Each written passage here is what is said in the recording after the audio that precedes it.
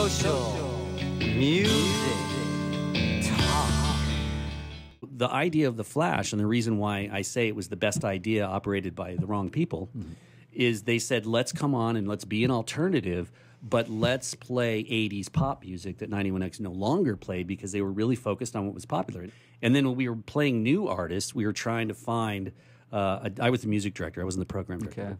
Were you on the air? Yeah, I was on the air, but I only did weekends, and then I did the show Backstage Pass, and then I did a new music show called Flash Forward. Okay. So I did that too. But I was the marketing director as well, so I had a lot of hats. What you did at 91X, you kind of took it over to the Flash. I did, and they didn't like that at all. That's a whole nother story. We'll do another show on that. The legalities of radio. No. So I went over there and I did this, and we had this completely different attitude, and we called it pop alternative. That was what we didn't say that on the air, but that's what if someone said, you know, what's the Flash? What's the format? Well, it's pop alternative. It's all the pop stuff that 91X won't play anymore. Halloran said the name Flash came from the word flashback. It was a little bit of that, and the program director, we won't get into him too much. Sherman was a fan of Flash Gordon, so Was it Sherman? yeah, Sherman Cohen. Rest his soul, I suppose. But anyways, that's why I said it was the right idea done by the wrong people, because he really had no clue about it. I met him once. I hate to digress into this, but I will for just a minute. When we launched the format, we literally went and bought CDs. We didn't take a. Sounds like quad. You couldn't just take a feed, Right. and you had to actually, you know, we were still playing CDs then. You know, it wasn't computerized then, and we were trying to be as secretive as possible about it because we didn't want the word to get out what we were doing. So we literally went the weekend before we launched and bought like 500 CDs, and I had the roughest time in Tower Records. Yep, us Arena too. Boulevard. That's where we was, arguing with Sherman Cohen about things like, he would say like, oh, Oingo Boingo, we'll play Weird Science. I'm like, oh no, we got to play Dead Man's Party. Yeah. We got to play Only Lad. We got to play, oh no. Elevator Man. According to my charts here, the only national hit here is Weird Science. And I'd be like, dude, Boingo was like one of the biggest bands in San Diego. Let me show you bet. pictures of 18,000 seats in Irvine and selling out everywhere they played here. Trust me. Yeah. You know, the #1 song for 91X 1986 was Dead Man's Party. So we had these arguments that lasted for 2 years till they fired me. Did you win those arguments? No. Well, I won the arguments, but I lost the job. I did get my way, but eventually I got the door.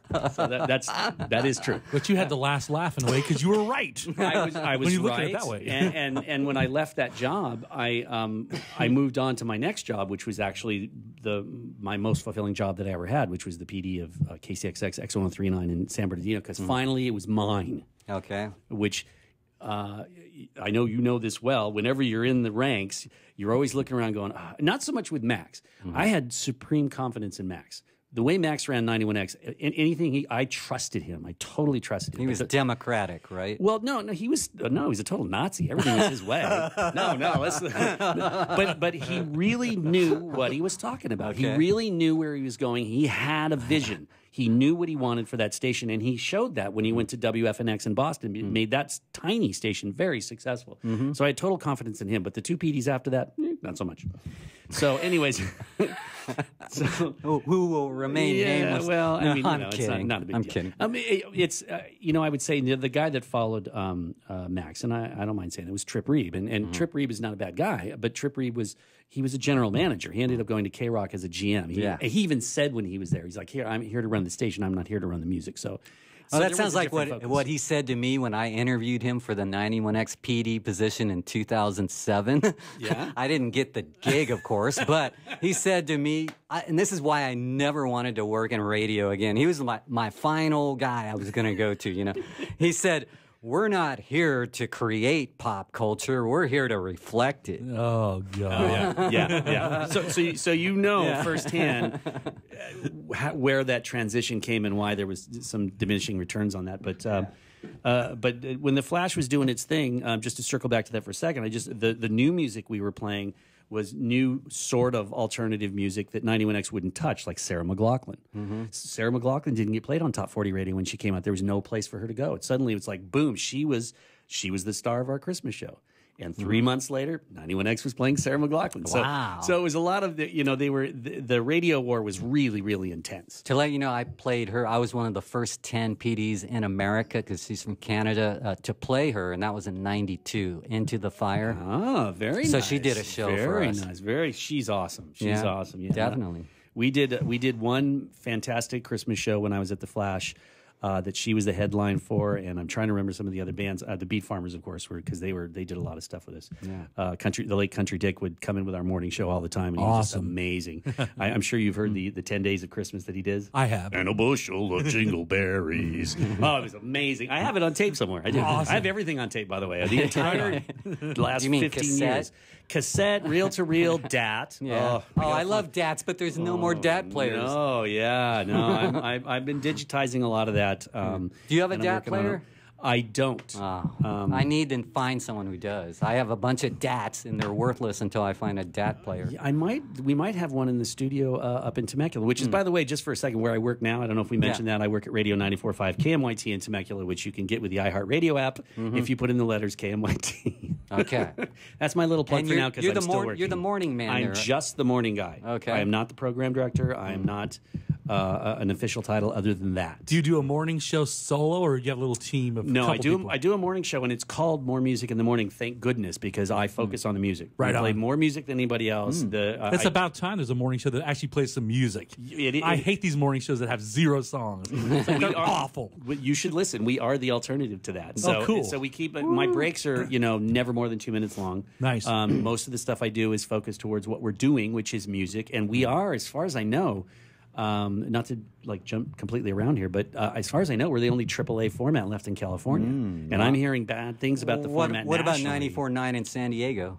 Well, they're alternative. They're straight up alt. Okay. They report I thought- alternative. I thought they were AAA. Huh? Well, they're poppy, a little more poppy than 91X. What but about they are. K-Fog in San Francisco? I thought they changed formats.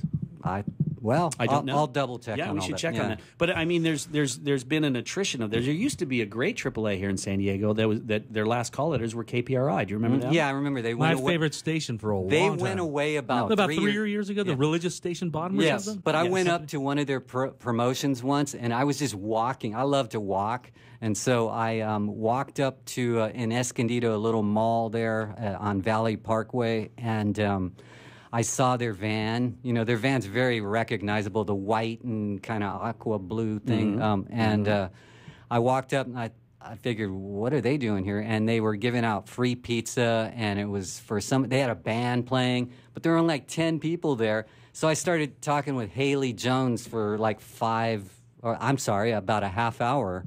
And we talked radio and stuff, but it was like 10 of us there. And I thought, this is a radio promotion?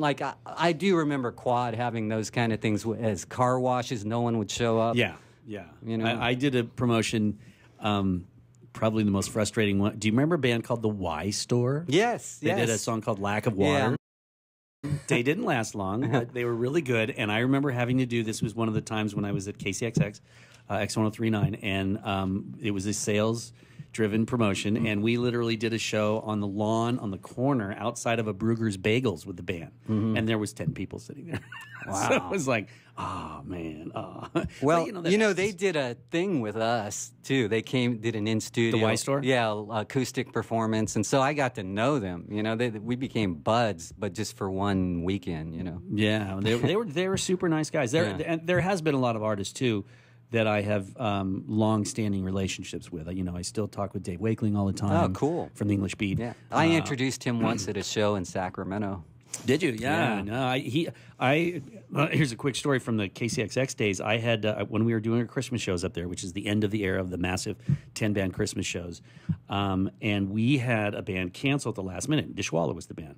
Okay. The singer had laryngitis. He literally did, and they actually did a make good show for us a few months later. So it was really nice.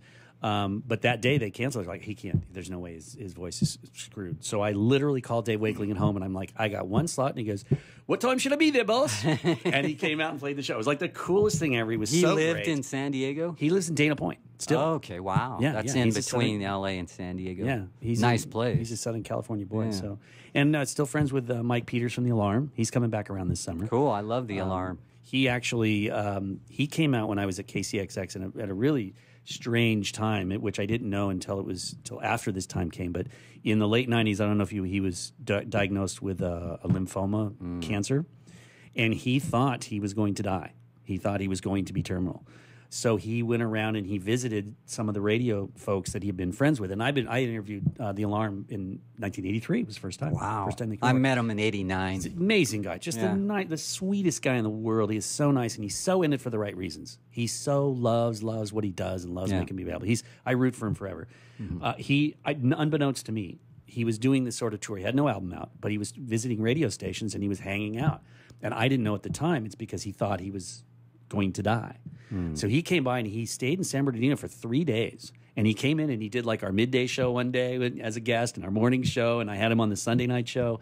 And he just came in and played and just talked about music and how much he loved it and bands that he liked. It was this great thing. And then he went off and I found out later that he had been diagnosed and he thought that was his goodbye tour, but he didn't want to tell everyone like I'm going to die. I want to talk. He didn't want it to be that sort of thing. Right. And then of course, we know from history that he went into remission, and he has done fabulously since then. Great. And now he has that Love, Hope, Strength organization, which is all about swabbing for donors for cancer patients, stuff like that. He does that on everything. And he's actually doing a show out in where my radio station is in Wine Country on July 25th, along with Modern English. Right and on. Gene Loves Jezebel. Cool. I've seen them.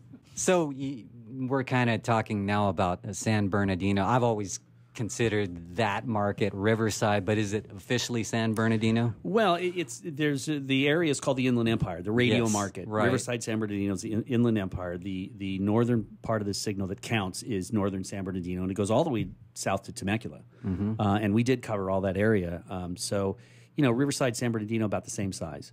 We did promotions in Redlands. We did promotions in Temecula. We did the Balloon and Wine Festival way back then when it first started. So we covered all of the Inland Empire. And you were PD of KCXX. I was OMPD and marketing director. I did the Sunday night music meeting. I did Backstage Pass. I wore a lot of hats there, But I wanted to, because I finally got a chance where, my general manager was not the greatest of guys, but he did give me the keys. So, what years were you there? Started in 95 and left right at the very end of 99. Okay. Let me tell you a quick story. You already know this story, but you and I both worked for the same owner, Willie Davis. Yes. Except they were different companies. There was All Pro, down here? And then All Pro, yeah. And then where I was, it was called Milwaukee Radio Alliance. And it was funny. He hired me the goal was to somehow wind up back at San Bernardino. I don't know what he was thinking about you. You were going to take my job. Yeah, that's what it sounded like. But, and I already knew you, and I thought you were cool, and I honestly didn't know why they were talking to me, other than they wanted me to go to Milwaukee, to fix that broken station because it had low ratings and consistently low, but not so low that it was terrible, but... so they wanted me to duplicate what I had done at Quad in Sacramento. Now, that's what Willie wanted. But when I got to Milwaukee, it was a whole different world. They didn't really care what Willie wanted. See? Right. So I only lasted there like 6 months, and they ran me out. They fired me, but when I threatened, they better give me my severance check.